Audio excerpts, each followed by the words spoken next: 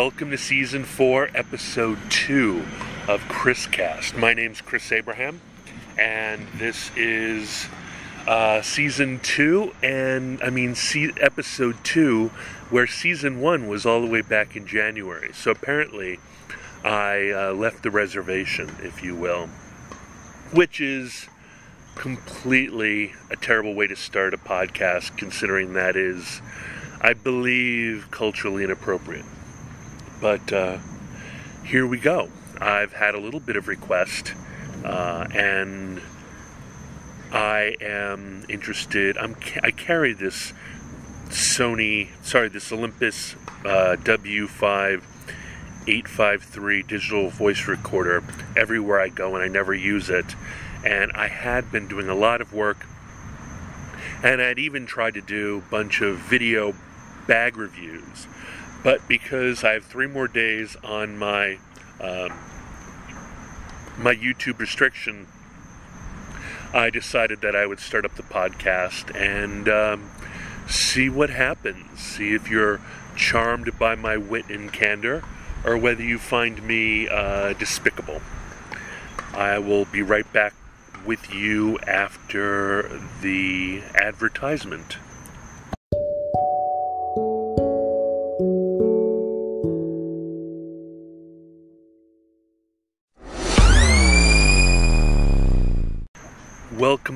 Welcome back. My name's Chris Abraham. This is ChrisCast Season 4, Episode 2. After months and months in January, I was going to start a new season, but I started a new season last time. So the last episode in January was Season 4, Episode 1. So I feel like I can't go to Season 5 without a bevy of episodes. So what I'll do is I will continue with Season 4 until the new year, or until my birthday, or something like that, and just, ratchet up. Seasons are arbitrary. Everything's arbitrary. So when we get back, the title of this episode is about body batteries. And body batteries, by body batteries, I mean those numbers that Fitbit and Garmin give you, and I'm sure other devices. I'm sure the iPhone and the iWatch and the Apple Watch and all the other Coros and everything else, I'm sure they all give you body batteries. But I've actually found great success with mine, and I'll tell you all about it and about my health and life in general. And I will talk to you soon, right after the break.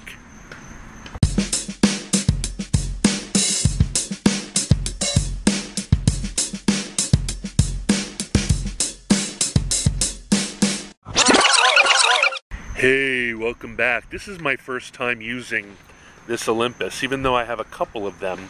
They're old school. They use AAA batteries instead of charging. They're big and clunky. They look kind of sexy. If you look up Google digital voice recorder WS853, my eyes suck, Olympus WS853, you'll see what I'm talking about.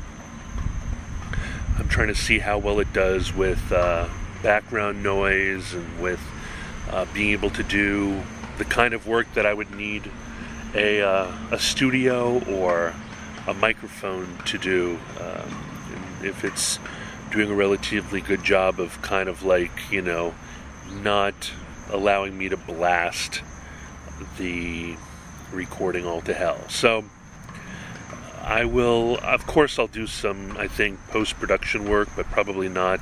Let's just hope that this isn't too loud and that it works out okay. Inshallah.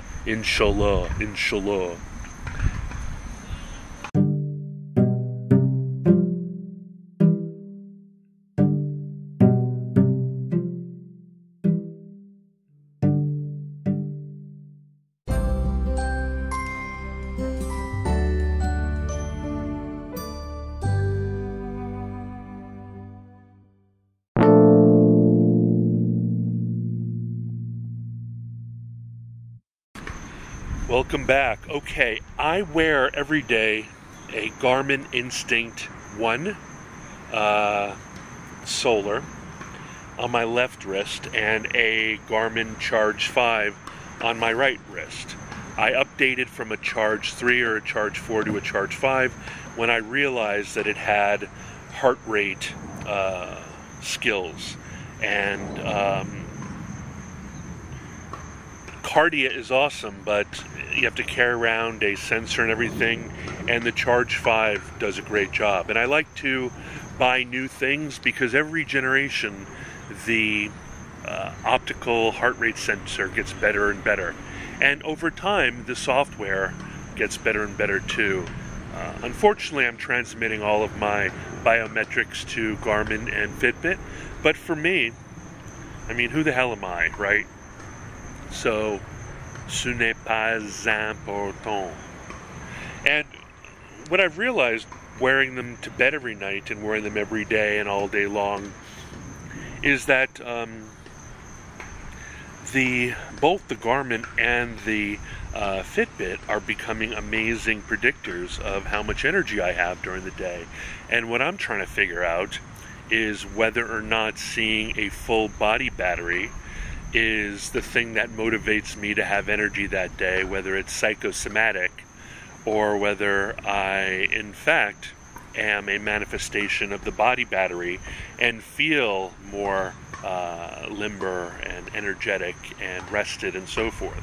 So that's what I'm going to kind of explore. I know there's a direct correlation between heart rate variability and low or below heart rate, low heart rate, in terms of perception of not being stressed and of being and of having a fitful's not the right word, having a placid recovery. But, you know, if I go into my Fitbit Premium, which you need in order to make that work, my Readiness Score, which is the Fitbit version of body battery, is 100.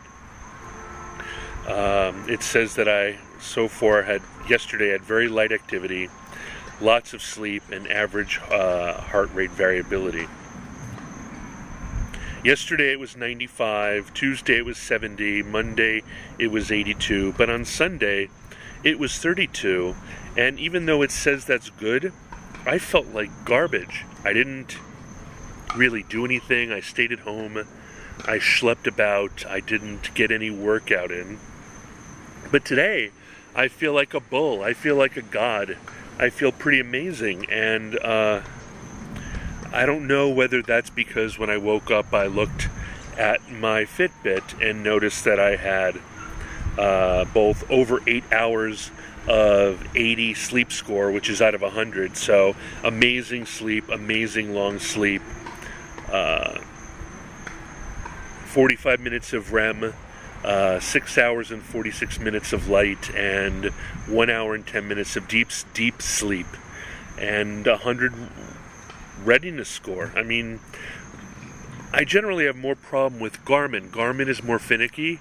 Garmin believes you're all stressed out, and I believe that their metrics focus more on high performance athletes, and Fitbit kind of dials it in for the average Joe and Jane. So even in Connect today, my body battery this morning when I woke up was up to 96, and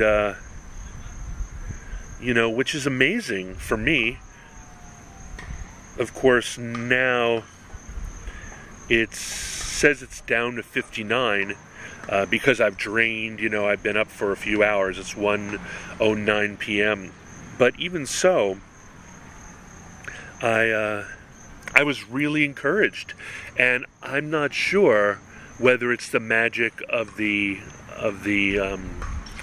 attaboys of like you're doing a great job and taking care of yourself, or whether it's actually a good test for how the balance between the pace of my heart, the the heart rate variability, the amount of sleep, the amount of restful sleep where my heart rate was low, the amount of exercise I get, the amount of recovery, and all those other things. I believe the more and more I wear these things religiously and through my sleep, the more I realize that on days when I'm down to, 20 or 10 or 30 or 5 or whatever, fitness, body battery, or whatever Fitbit they call it, and this is a premium service, they call it Readiness Score.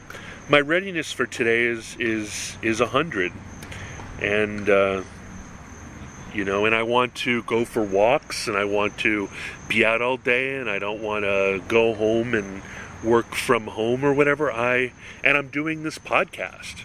I mean, hooah, huzzah. So, and the fact that I have been focusing on my health and all those other things, I think, have been contributing.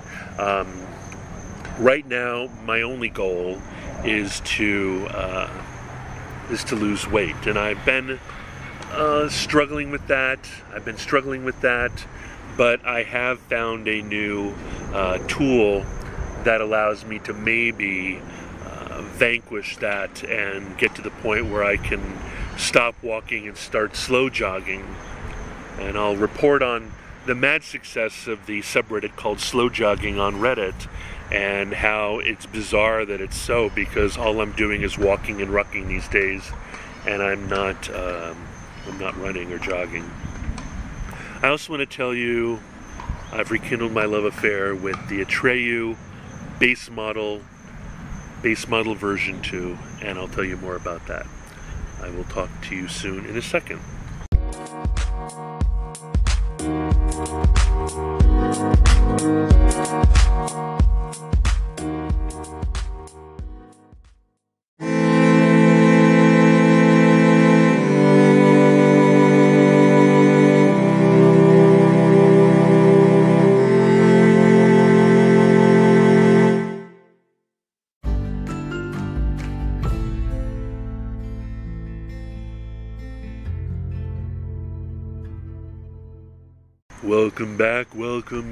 Welcome back. I do not know if this is being blown out. It looks like I'm super loud on the device, on the Olympus. I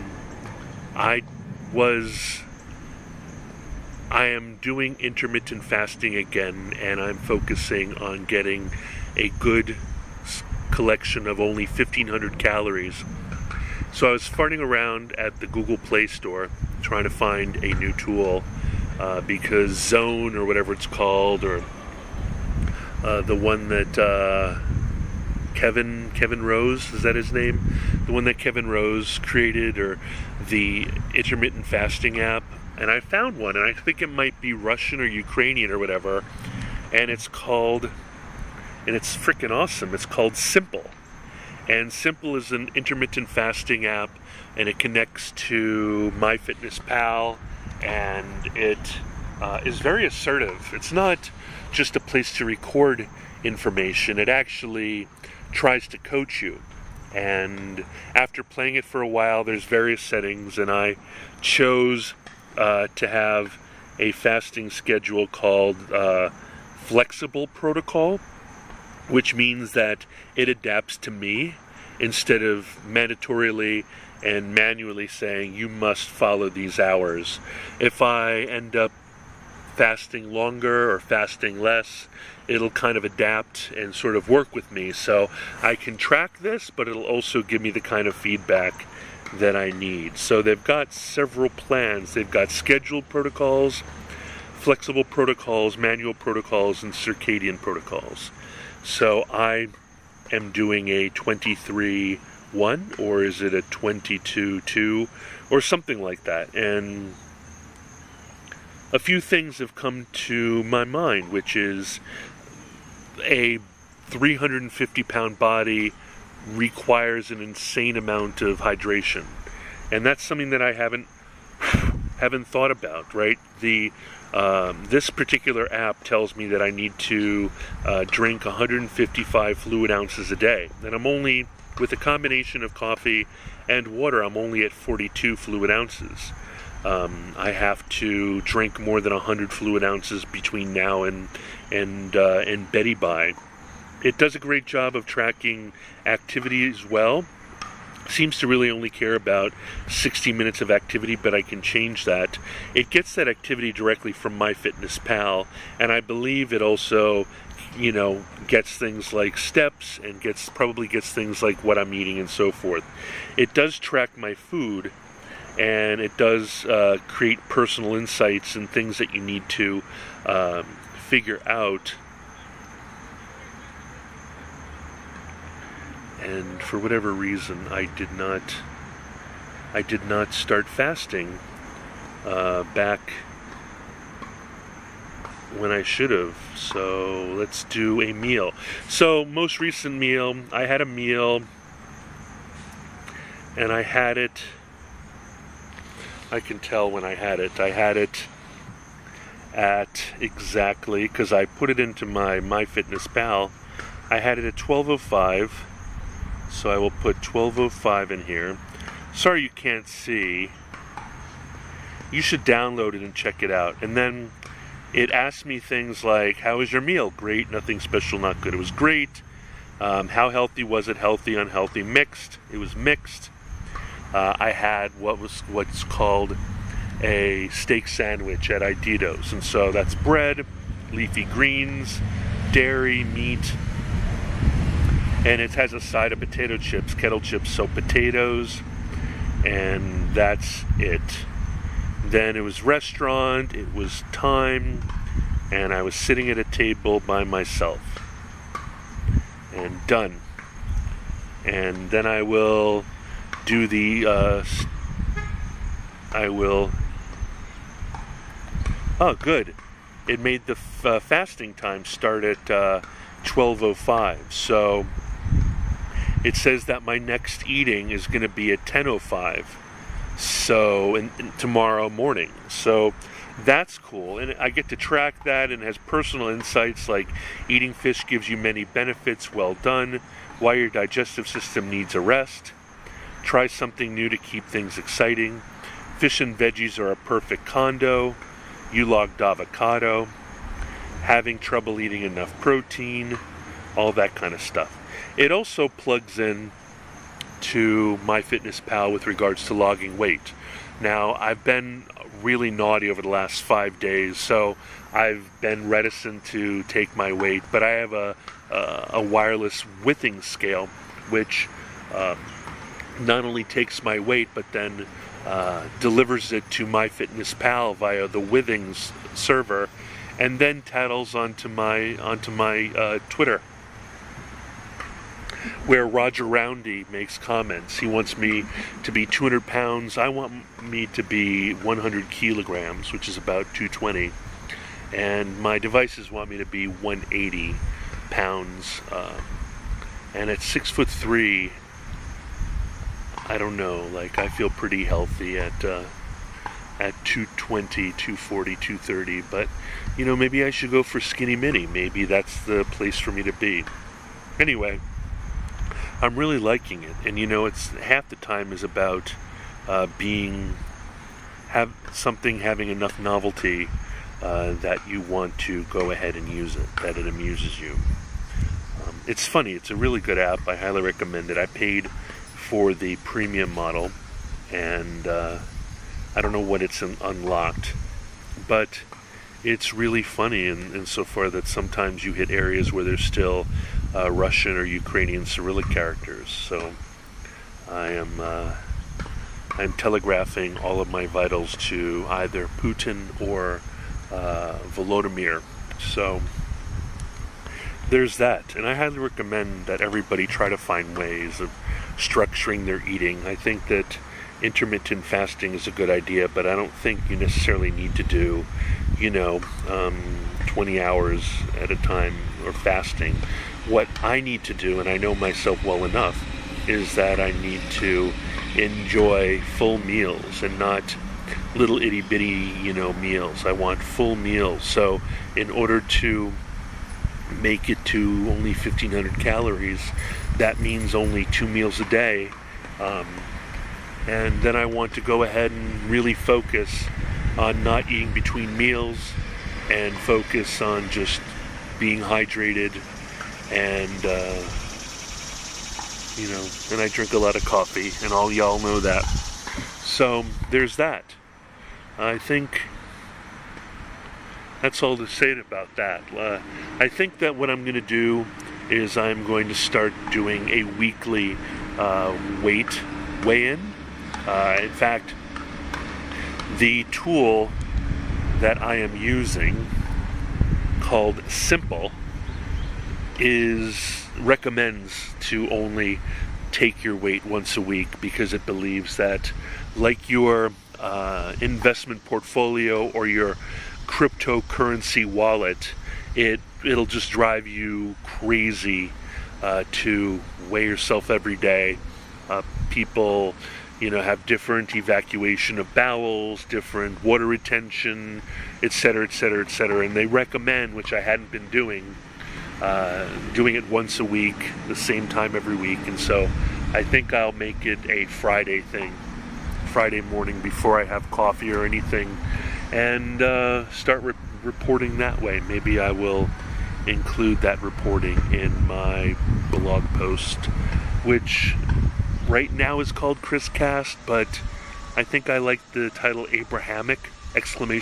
Better, because my last name is Abraham, and even though Abraham mostly is associated with Judaism, he belongs to Islam and Christianity as well. So I think that would be fun. I think my smart friends all are terribly amused that my last name is Abraham, and I think it's smarter than just Chris Cast. Chris Cast is so derivative and boring and generic, and so am I. But we'll see what happens. I'll talk to you soon, and the next segment will be how to contact me. Love you guys.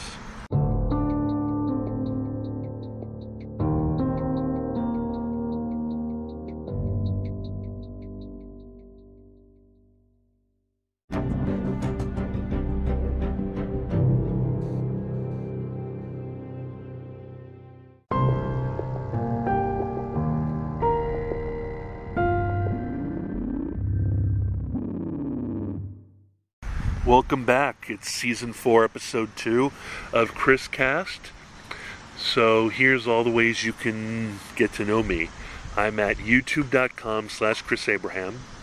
I'm at calendly.com/ChrisAbraham/15. I'm at chrisabraham.com, which is also abraham.su. I'm at giravic.su. I'm at twitter.com/ChrisAbraham. I'm at facebook.com/ChrisAbraham. I'm at instagram.com/ChrisAbraham. You can text me at +1 202 352 5051. You can email me at chris@abraham.su. And I think that's all. God, I hope this recording is okay. I'm not going to do much with it, so if it sucks, I will download it and put it through a tool, an editing tool. But if it's okay, that would be great. I think that the Sony that I have does a better of doing active changing of recording based on how loud I am or how much I blow the microphone. But this one might just be old-fashioned, and I might be just way too loud. Love you guys. Please come back. Please join me at anchor.fm/ChrisAbraham. And that's my main place, but I'm also on Spotify and iHeartRadio, and I'm on Apple Podcasts, and I'm on everything. I'm on Audacity. Audacity is what I'd be editing this this file if it sounds all wanky. But other than that, let me know what you think. Subscribe, like, and click the smash the bell so that you get an update on my thingamabob. And enjoy. Mahalo. Ciao. Aloha. Auf Wiedersehen. A tout à l'heure. A demain. Hasta luego. Ciao.